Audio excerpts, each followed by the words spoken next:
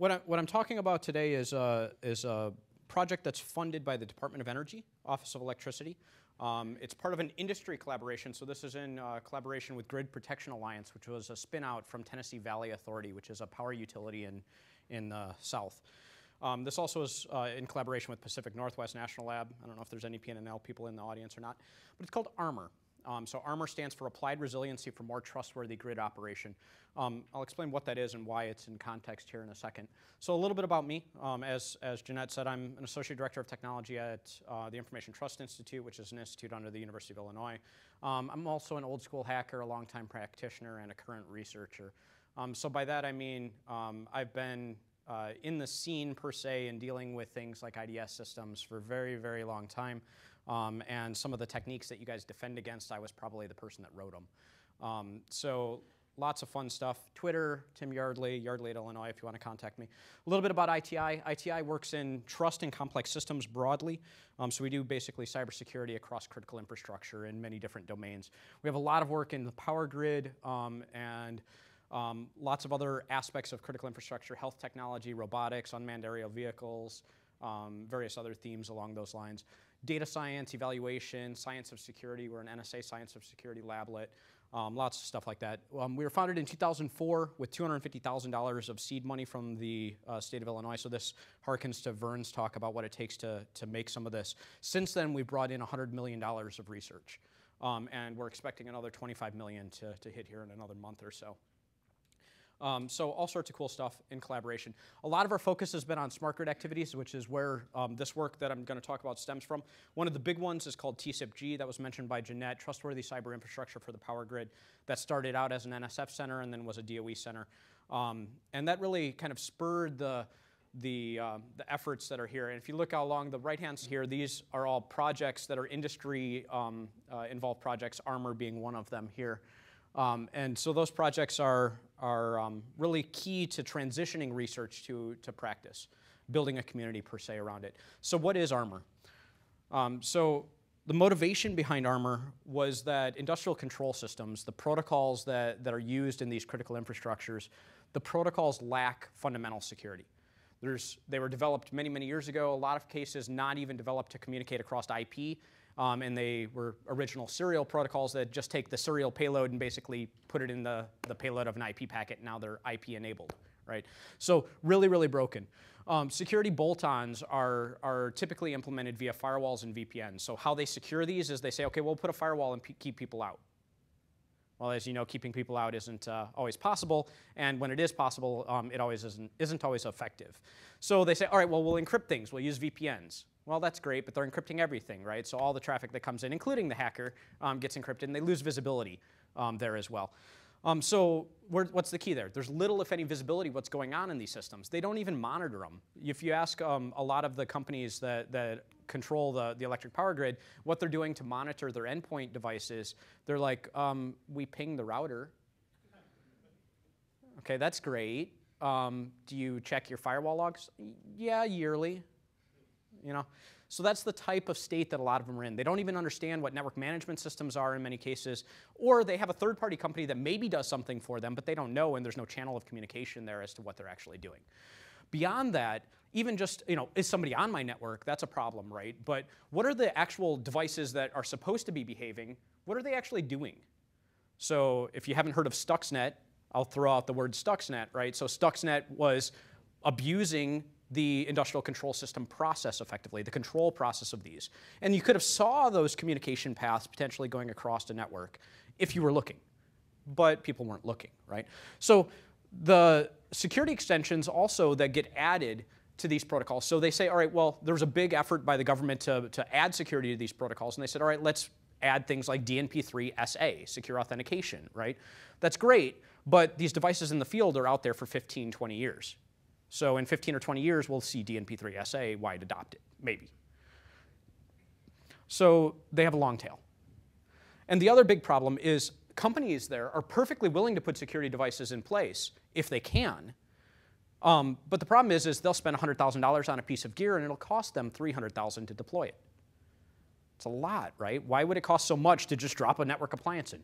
regulation, you have to schedule outages, you have to turn off the power because it's an interruption of critical assets, you have to disconnect the line of service, depending on what you're touching, right? So there's all these sort of things you have to jump through. So the deployment costs are so much more expensive than the actual product itself in most cases. Now, some of the products they charge an ungodly amount of money for that really don't deserve that, but that's a different thing. So what is ARMORE itself?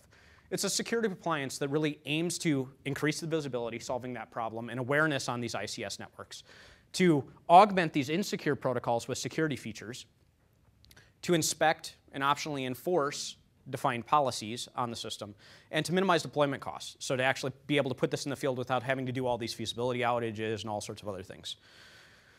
So it has 3 different modes to do that. Passive, obviously, you can do a passive tap, right? And that's as non-invasive as you want, so standard span ports. A transparent mode, which is just doing inline inspection and optional enforcement. Basically just saying, I'm going to use a hardware bypass card. I bring in the data, I take a copy of it, I dump the data out on the other interface. Okay. The encapsulated side is where we're adding security and adding additional features there. So you have the inline inspection sort of stuff you had before. You have encapsulated transfer, which is done with a middleware layer I'll talk about in a second, with optional encryption. And then you have optional enforcement, again, that you can choose to enforce your policies on. So what do you get by deploying something like this? Well, you get, on the passive, you get your network visibility and intelligence. On the transparent operation, you get everything in the passive, plus you get communication endpoints operating without any modifications. You don't have to reconfigure a device to do anything because you're just a bump in the wire that's technically not even there. You have your optional policy enforcement and all sorts of other things. Obviously, in the encapsulation, you get the encapsulation and encryption. You get security augmentation, like access control, filtering, et cetera, on there as well. And then you also have some fault tolerance and other things that you can do with the middleware layer. You get enhanced access control, payload inspection, all the things that you can do with using Bro, obviously, here. So conceptually, what's it look like, right? You just drop a box, basically, between the switch and the router. And then you put another box on the other side if you're doing encapsulation. So you encrypt on one side, decrypt on the other, right? No big deal. So what's it look like in deployment? Well, in power systems, you have a control room. You have a whole bunch of substations. So you'll have the devices. IED stands for Intelligent Electronic Device. Basically just a generic device that's in the system, that are communicating through the switch, which are communicating through the ARMORE node, which then talks to the control center. So standard sort of hub and spoke style model. Whoops. So what is it built on? So we took Debian Wheezy as the base. So that's our core operating system. Right now we're in kind of an alpha point at this point. So we have packages that we've built for various different aspects. We have an ARMORE proxy node, which is handling the middleware stuff. I'll talk a little bit more about that. Bro is part of the system, obviously. NetMap is being used as the high-speed packet I/O. We're also, we support multiple different modes. Obviously, we can do libpcap, we can do NetMap, and then PF-Ring support as well. You have a management and configuration interface, and then you have middleware layer, 0MQ. And then we're using curve ZMQ, which is elliptic curve cryptography for the encapsulation. So we also wrote a C# wrapper for Broccoli called Broccoli Sharp. That's for offloading for some secondary computation and other things. We use BroStatsD, rsyslogd, and etckeeper for tracking configs and other things like that. So when you build this stuff, what do? Well, we've made basically a localized apt repo for it. So you just apt-get install ARMORE node, and you have a full running ARMORE node with basic configurations that then you can go through. So no big deal. We started that with a shell script that was installing everything, and then we've automated that with the install. So let's talk a little bit about the middleware layer. So what does ARMORE actually look like? So ARMORE, you have your input interfaces coming in, which basically logical bubble of NetMap. Passive mode, or if you're pass-through mode, it's up here. If you're in kind of a passive state, if you're doing encapsulation, you go through this communications manager. And if you're analyzing the traffic, which hopefully is always the case, then you're dumping into Bro. All of these, this entire communication manager block is all our own code effectively. And we've added some hooks and some Bro scripts and other things into Bro here. And we have configuration and other things that are on the system as well. So I'm not here to sell a product, by the way. This is university research, and this is all open source. So all of this is going back into the community in various different ways. So the ARMORE proxy, it's really just an abstract class for middleware implementation. So we say we're going to take the original payload, the original packet coming across, make it a payload byte chunk, effectively, of an encapsulated layer and transmit it across. So we use 0MQ for that. DDS is also stubbed in but not fully implemented. The reason for that is the open source libraries don't have the security layer implemented. The security layer is in a pre-ratified standard phase for DDS at this point. All sorts of logging and other things. And the ARMORE proxy also acts kind of as a basic MAC layer sort of router to keep track of communications, to know where to send things on the system. So 0MQ, if you're not familiar with it, it's an asynchronous messaging library. All sorts of different things that you can do. Doesn't require a message broker, so you can have point-to-point communications. You can have more complex hierarchies. Lots of different languages it supports. It's open source. Documentation and active community. There's all sorts of patterns you can use, just standard client-server models, push-pull, pub-sub, et cetera, et cetera. So ARMORE's using what's called the dealer router pattern, which looks like this. It allows us to do point-to-multipoint and adds fault tolerance and redundancy effectively, so we can send streams to multiple locations if we choose to do so. And so our control center is effectively acting as the router or the server in the case. So if you look at things like DDS versus 0MQ, generally speaking, DDS is commercial product. There are some open source libraries, but they're not fully implemented. They have lots of aspects in there like topic selection and quality of service and other features that are really useful, but not necessarily absolutely required. A lot less language support and other things as well, except for when you start getting into the more proprietary embedded system builds. And it's kind of restricted to a pub-sub style model. But it does support fault tolerance and multi-streams and other things like that. So administering the box, we have to do that from a couple different perspectives. One is administering the configuration and actually the bro policies, which I'll talk a little bit about as well. So all of that's built on basically a decoupled front-end, back-end architecture, JSON API going back and forth between the different systems. Endpoints don't really matter too much, but there's various different endpoints that are here. So configuration, notifications, various other things that you can pull out of the system just via a JSON object that comes out. So here's the part where it starts getting interesting. So what did we do in Bro? Why is this of interest to you guys? So we created basically a analyzer for the ICS protocol. So first off, the DNP3 analyzer that's in Bro today, if anyone uses that, so that was original work from our T-sub-G effort, the Trustworthy Cyber Infrastructure for the Power Grid.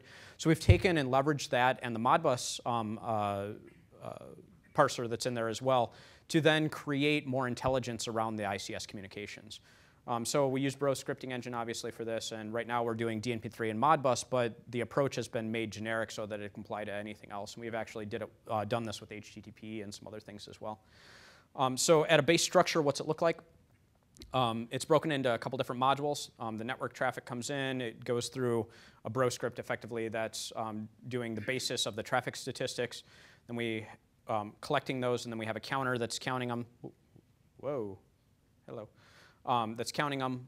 We created a basic anomaly detection framework as well, going to the behavioral analysis question that's there. So we're doing some of that in the ICS space, which is a very restricted domain. And then we've done some pattern-based identity recognition stuff that's in there too. That's really a precursor proof of concept to what we want to really do, and I'll talk about each of these. So the traffic statistics collector, obviously the inputs, the network traffic, the output are two kinds of events that fire from that. Item seen and item gen.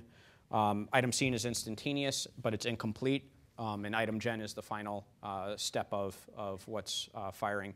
The reason why this is important in terms of breaking these events apart is obviously the event-driven architecture, but also that they were broken into modules so that these could feed into different aspects. So item gen feeds into pattern identity recognition and logging, and item seen goes into the traffic statistics counter. And I'll explain what these both output in a moment here.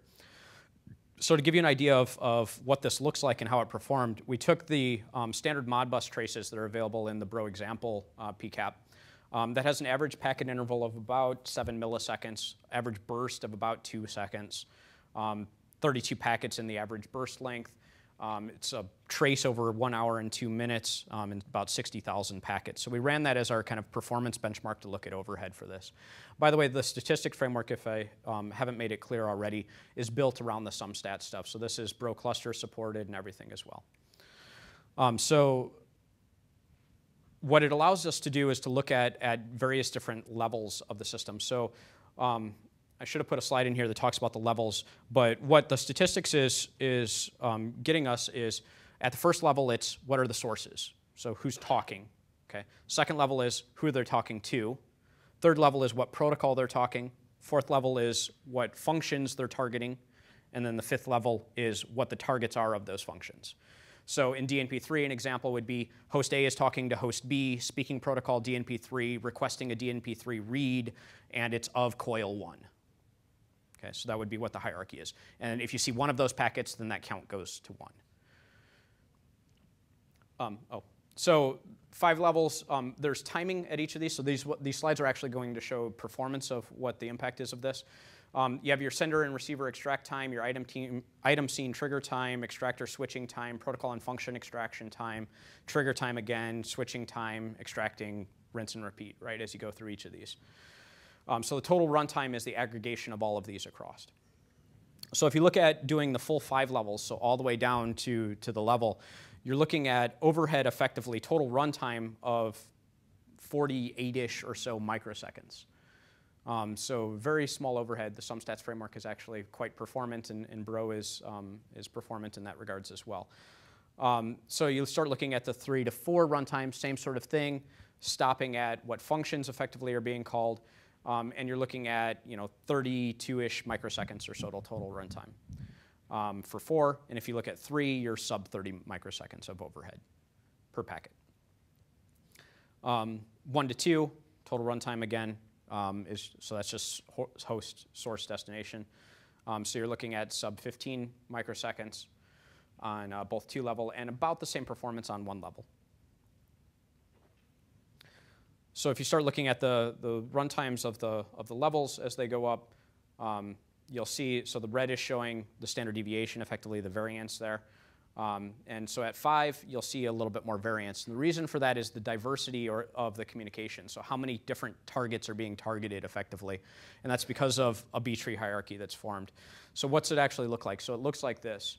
You basically have your root, a dummy root node. You have, and you form a multi-level statistics tree as you go through. So each sender has then children node of the receivers that they talk to, which then have which protocols they communicated for that sender-receiver pair, and the functions associated with those, and then the corresponding targets. Right? It also stores some other things, which are response ratios. If you request to have that, that's an option to the script, and a response delay. So you can actually track not just the request, but also its response pair to look at the delay in the communication or latency in that original communication.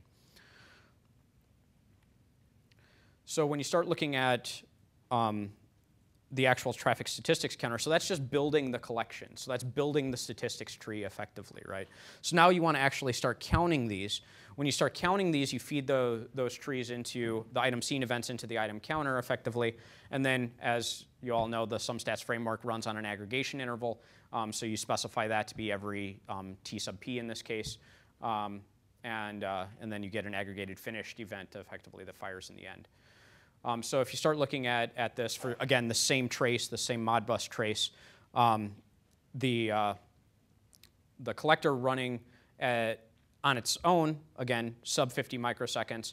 When you add the collector plus the counter, you get down to the sort of 180-ish sort of microsecond level. So still pretty quick for this trace. So again, variance as you start going through there. And to pull out a little bit more statistics on the Modbus, there were 8 senders and 8 receivers, 1 protocol. Since it was a Modbus specific trace, you only expect to see Modbus in there. There were 262 functions that were called and 37 targets of that. So again, looking at the total processing time across the different levels as you start going. Generally, it's fairly linear. So when you start looking at aggregation time, things aren't quite as linear, and that's because of the fact that it's a tree, right? So you have more nodes as you're going further and further down in the tree because there's more functions being called or more targets being called. Now, in the real world, there may not be that number of functions called, right? So your real-world performance is going to be based on how dynamic, effectively, the communications patterns are of the systems. But again, aggregation time is still relatively reasonable. I mean, you're talking in worst case, with a 20-minute aggregation, you're looking at 2.5 seconds, right? And that's done every 20 minutes. So anomaly detection. The basic anomaly detection is really, really simplistic at the moment. It's becoming more advanced, but what's implemented at this point is simplistic. So obviously we have a B-tree hierarchy from the statistics that we can do. So we can start looking at things like the counts of each nodes and the corresponding children that tell you how many times something is communicated to a particular device or asked a particular protocol or targeted a particular function. So obviously, SCADA traffic itself is periodic, right? So these systems operate in control loops. They say, read this value, okay, that's good. Read this value, okay, that's good. And they keep polling like this over and over again. So since you have this periodicity, you have a kind of standard pattern that you can look at, allowing you to look at anomalies very simplistically.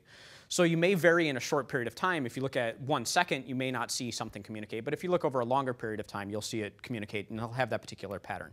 So in this case, it's just a construction of a normal tree. We aggregate the various, or we take the various different counts across an aggregated tree, and then bring all those together to create a normalized tree of what the traffic pattern looks like over a set of intervals, effectively.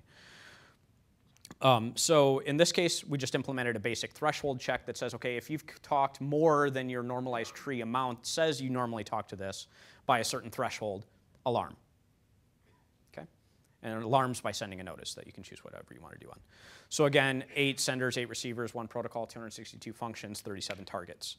So if you look at anomaly detection, when you get down to the third level, everything is 500 milliseconds or 500 microseconds or so up to level 3. And then you start getting the state explosion from the functions and the targets, so you shoot up quite a bit. But you can do basic anomaly detection still in the sub-6 second sort of realm. So then we said, all right, well, that's great, but what if, so if I know who's talking and I know what they're talking, how can I take that further? So a little bit of background. In industrial control systems, specifically in the power grid, you have these things called NERC SIPs, which are regulations. And what they have you do is they apply to particular types of devices that are doing particular types of functions or activities, right? So you can say something is called a critical asset. So a critical asset means that it's connected to a certain power line voltage level, or it has a certain aspect of it that's controlling primary functions that help keep the lights on. So that's kind of a rough idea of what a critical asset is. Critical assets have regulation applied to them. Non-critical assets have looser regulation, but some still have regulation. So if you have this, this device, right, so if I know right now, the current state of utility is I don't know anything about my system. I know what my devices are, but I can't tell you what their IPs are. I can't tell you if they're up or down, what they're saying, how often they're saying it, or anything like that. So if I can plug something in that will give me a map of the system, that will tell me what the devices are, et cetera, that sounds really great, right? So we tried to do that. And we said, all right, well, based on the communication patterns, can I tell what this device is? So let me give you an example. For those familiar with DNP3, there's a particular function called SBO, which is select before operate. So the only device that should ever really be replying to an SBO message is a relay. Because what that says basically is open up a breaker, okay? So if I see an SBO message go to a particular device and I see an affirmative response for that, then I can probably surmise that that was a relay, right? And then I also know what functions it's been targeting. So I know reads, for instance, that have been reading that relay. So I can also look at the values of those reads.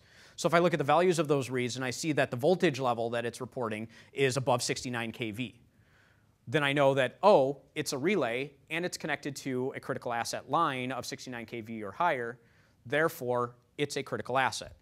So if I can start identifying things like that, then I can start writing policy around that. So rather than saying, oh, host A, I can say, if host is a critical asset, apply this policy to it. So we started to do that. We looked at the identity framework for that, and this is some basic work in the identity framework. The identity framework is a bit of a shoehorn for this. It's not really the right thing, but it was a starting point to start playing. So we use the identity framework, again, fairly performant. And if you run the collector only, remember we were in the sub 50 microsecond sort of range.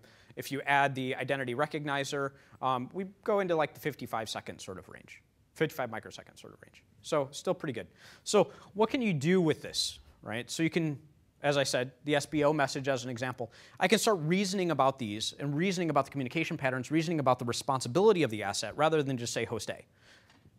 And do so in a somewhat generic way. I can create a critical asset policy, right? So what are policies? Policies are bro scripts, effectively, that say what to do with an alarm.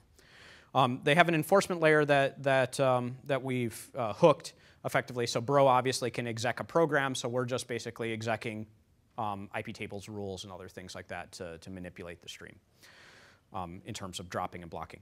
Now, dropping and blocking is interesting in industrial control systems because of two aspects. One is that they're critical assets, right? So these are things that help keep the lights on.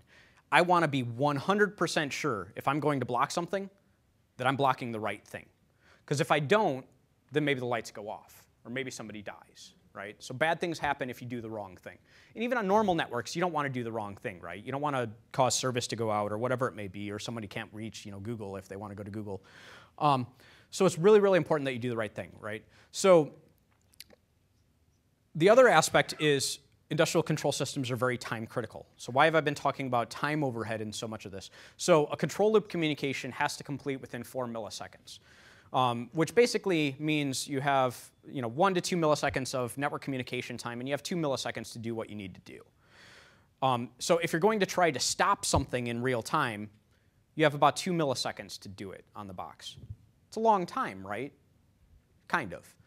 But if you want to be 100% sure that you're going to stop something, then you probably can't do that in 2 milliseconds. You may need more packets. You may need the full conversation to understand what's going on. And then you may be, after 2 or 3 commands, you may be like, oh, that 1-2 commands ago, I shouldn't have allowed through because these set of commands are now bad, right? That gets to the semantic reasoning sort of aspect. So if you do that, if you have these reasoning layers that you have to do, what do you do?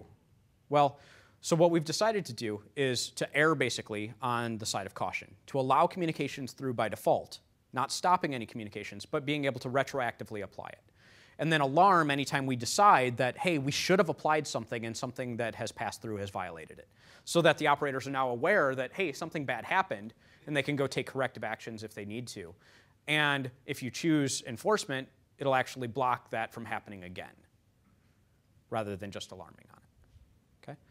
So one of the keys there is the visibility of what's really going on, right? They don't know what's going on the network. It also helps them with future planning, so capacity planning and other things associated with these communications networks. Do they know they're running out of bandwidth, for instance, at substations? These substations are often deployed with just like single T1 lines in remote areas, for instance, or Wi-Fi communications even. So they can have all sorts of problems. Encryption is also interesting. So, all right, well, let's say we start encrypting, or we use an encrypted protocol. I can still build statistics around the encrypted protocol. I can still reason about encrypted communications as to what's going on inside those, because most encryption adds a constant size, effectively overhead, on the original payload. And if I can look at payload sizes, then I can sort of roughly classify those systems, right?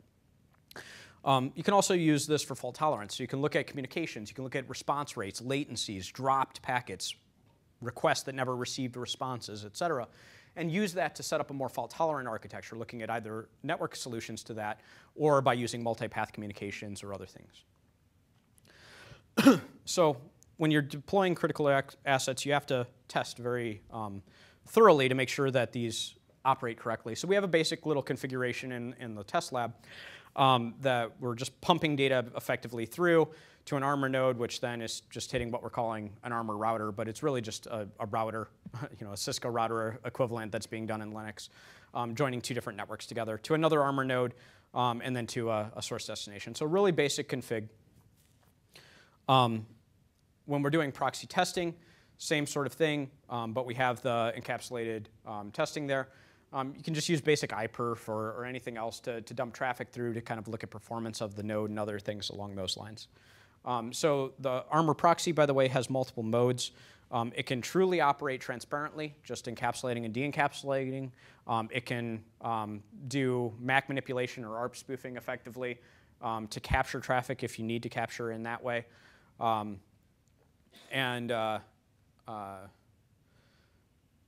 There's another way it can operate as well, which is not working so well, so I won't talk about that one.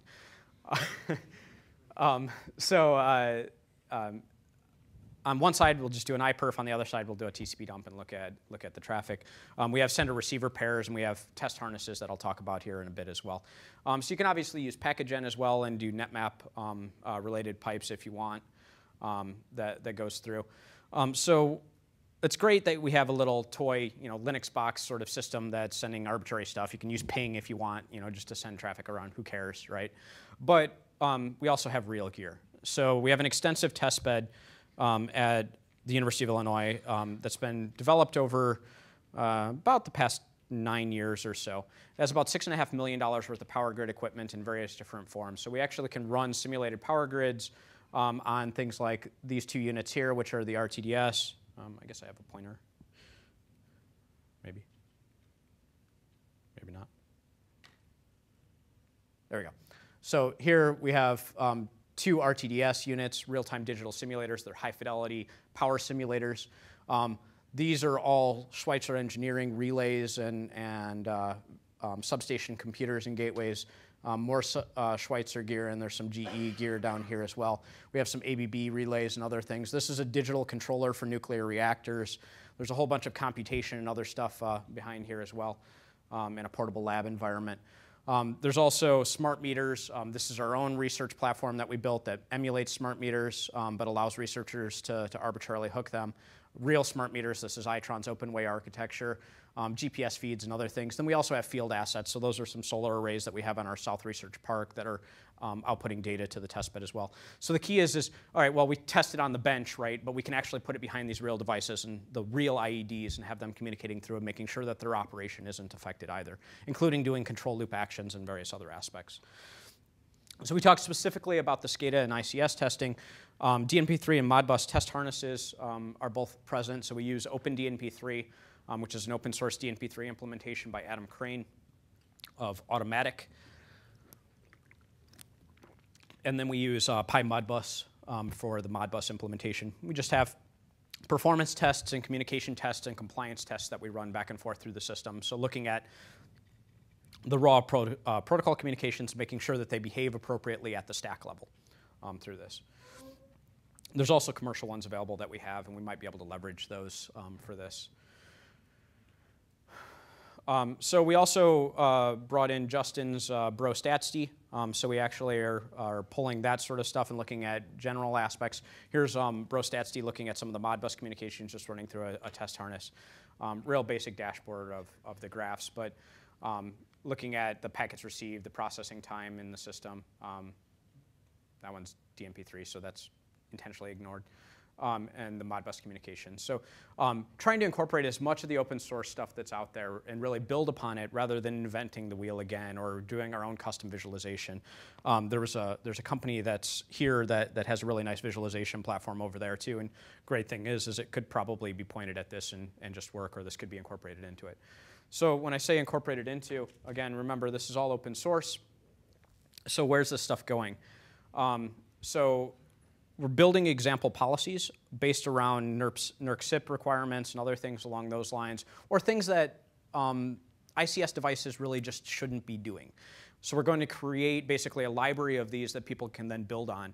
And if time allows, we have about a year and a couple months or so left in the project. We're actually going to have kind of a drag and drop policy builder associated with this that they'll then fill in details by answering questions. The enforcement actions are IP tables hooks. Those are being implemented as we speak. And then looking at some more advanced analytics. So we built this analytics tree. Now what are the cool things that we can start doing with this? And what can we start using this reasoning for? And adding things like, well, all right, normally I don't just see request response pairs for something, but let's say, I don't know, like a DNP3 SBO message. So if I see a DNP3 SBO message go across and I don't see an affirmative acknowledgement about that, then I want to take an action because I should see an affirmative acknowledgement. It should never fail to open the breaker if it's being requested to open the breaker. But there are cases that it does. So another piece of work that can feed into this is there's a TSIP-G effort that that bolts effectively or can bolt effectively right into this, which says, all right, well, I have all this information that's going across, and effectively it's network communication information. It's just the packets going around, right? But all of this data feeds into real things in the grid. So one of those real things is called state estimation. So state estimation tells you what the current state of the grid is in a particular case. So how power is flowing, what needs to be done, and there's contingency cases effectively with that. So state estimation has to come to basically to a resolution when you run it. If you can't get a solution, then that means the grid is in a bad state, a negative state. So you can take and feed that information from the DNP3 packets, because you've already parsed them, into a state estimator and say, okay, from a physical side, are these responses and requests going across correct? Are they physically possible? So that work is being done by a PhD student at the University of Illinois under the T-sub-G effort in collaboration with some bro people as well, I believe, would bolt right into this. So what do you get from that, right? So we're talking all about networking here, but now we can start reasoning about what these network packets are actually used for as well, and run those same calculations in other aspects. So I mentioned we created a bro-sharp extension. So why did we do that? So Grid Protection Alliance has this whole thing that they call their TSF, which is their time series framework. And what it's designed for is to take time series data and do these grid-based calculations, grid-based reasoning, collection, storage, its archiving, et cetera, around that. So we said, all right, that's great. We can feed off these data streams to that, and we can use that for computation. We did that originally via Broccoli. You'll hear here in a moment that that work is obsoleted, which we knew going into it, but that's great. You got to keep up with the pace of science, right? So we dumped off to that, and then now we can run computations of anything in that framework. So we can do state estimation, we can do variance, we can do all sorts of other things that are going on there. Since we already did the heavy lifting of parsing it, why not just send it the data, right? You can arbitrarily do that on site too, so you could run any of those computations on the box itself, but you probably don't want to be running those on the probe. So the architecture is meant to be distributed and meant to be farmed out, so you can do this across, say, a whole computation farm if you want. Another aspect with the analytics is, beyond the computations, I want to also just know what this network looks like, right? What devices are actually there and communicating, and what does that topology look like? So NERC SIP regulations, one of the first things they ask for when a NERC auditor comes in is, give me your network map. And so they give them a network map, and they take that network map, and then they go and look at what device by device with a checkbox effectively and say, okay, this device I see in that substation, this device I see in that substation, et cetera. They don't verify that its IP is actually what they say it is, or that there are any other devices there, but what you say is there is there. Often cases, there's much more that's there that's actually not on this map. It's always incomplete. And I mean, how many of you guys do network operations? How many of you have a complete map of every single device that's on your network at any given moment? Right? Yeah. So it's a big problem everywhere, right? So that has applicability even beyond the ICS space, just to automate a map of what this stuff looks like. And not just that, but you can also then start overlaying communications on there and say, okay, well, now let me see all the devices that communicate DNP3. Or let me see all of the devices that communicate more than X number of bytes on average across a particular period of time. Or show me what the capacity looks like as I add more of these devices. So you can start reasoning about those and adding layers like that. We're going to try to update to Debian 8. They changed a lot, so it's that'll be interesting. But so they moved to systemd and other in the 4.0 Linux kernel, and 4.0 Linux kernel is a little hokey right now. We'll also be moving to Broker, which you'll hear about in a little bit. So Broccoli is being phased out, so Broker is going to be the replacement, but not quite yet the replacement because it's not unstable, right? Or is it unstable now? It's working for production grade enterprise systems. Yeah. Okay. So we'll eventually be moving to Broker, and there's a transition path, and Robin will be talking about that too. And then visualization. So we have the Bro StatsD stuff. We're also going to be incorporated some other basic monitoring, and then some custom monitoring specific to ICS as well. So I told you I had a lot of slides. I did it in the time frame allocated. So if you're interested in this, yardley@illinois.edu to reach out to me. As I mentioned, everything is going to be open source in a permissive license, so BSD variant effectively. So all this is integratable with products. All this is leverageable. Pieces of it can be used in any sort of way. We're approaching an alpha release. I think it's slated for September 1st. Is that right? September 1st, guys? September 1st, we're going to be pushing out an alpha. It'll be a GitHub ARMORE repository, and that'll have at least the current underpinnings of the stats collection and other aspects. We have allowed a couple people in the Bro community to play with the stats stuff already on higher links that they won't tell us anything about. And it's apparently been quite interesting for them. So we've gotten some good feedback from that. Hopefully they're using it for good things. But if you're interested in helping, interested in contributing, interested in leveraging, reach out.